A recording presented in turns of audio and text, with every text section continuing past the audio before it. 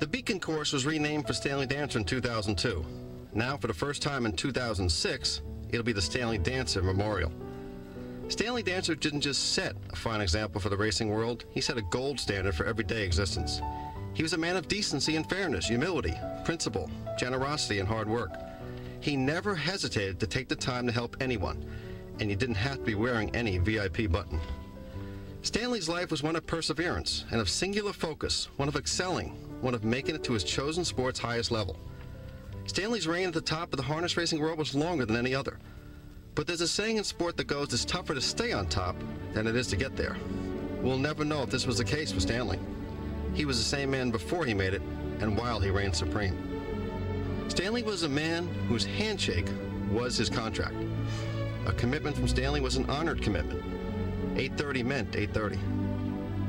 He didn't follow anyone else's lead. He set his own standard, whether it be with his aggressive and innovative style of front-end driving or his meticulous attention to detail he exhibited while training his horses and running his spotless stable. Stanley wound up setting the standard by which others tried to follow. There's a saying that older men have dreams, younger men have visions. Stanley's visions became reality, and he encouraged all the youngsters who wanted to make it in the industry to follow them through. But it is true that Stanley did things the rest of us can only imagine doing. You know anybody else who was on the cover of Sports Illustrated, who was invited to the White House and had dinner there, who appeared on the Ed Sullivan Show, The Price is Right, What's My Line, Night of 100 Stars, and shared the stage with Muhammad Ali, and rubbed elbows with the likes of Mickey Mantle, Whitey Ford, Joe Frazier, Jerry Bailey, and Arnold Palmer? Only Stanley. Sometimes as we advance on in years, there's a tendency to forget where you came from. Not Stanley. Born and raised in New Jersey, Stanley won his very first race at Freehold, his last at Garden State Park, his biggest at the Meadowlands with Duena, and he hosted the fairs at his farm in New Egypt for 16 years. Truly one of New Jersey's finest sons. Stanley Dancer was harness racing's great sequoia tree. Calm, stoic, always there, an undeniable presence, bigger than life. But more importantly, one that lives on, one that will always be there and always has been. No calendar can tell us differently. For a man of slight physical stature, Stanley cast the biggest shadow in the sport's history.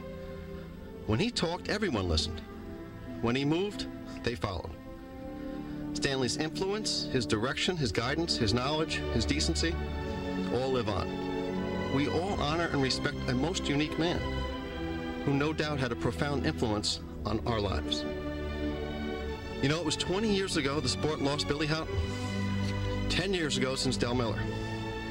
Now, Stanley. Together, they form an unmatched trio in heaven, but a void of immeasurable proportions for the rest of us. It's almost as if the gods of racing knew we needed a decade in between just to recover from each. Someone, a non-racing person, asked me how old was Stanley when he passed away. I told her 78. She said, then isn't this a celebration of his life? To which I responded, that's exactly what we've been doing for the last 50 years. A friend of mine asked me how long it took to get ready and write this eulogy. I told him I didn't write it, Stanley did. Never once did Stanley not thank me in all the years I talked to him, live and on the phone. But maybe, just maybe, it was us who should have been thanking him all along. I think I speak for everyone when I say we will never, ever forget you, Stanley Dancer.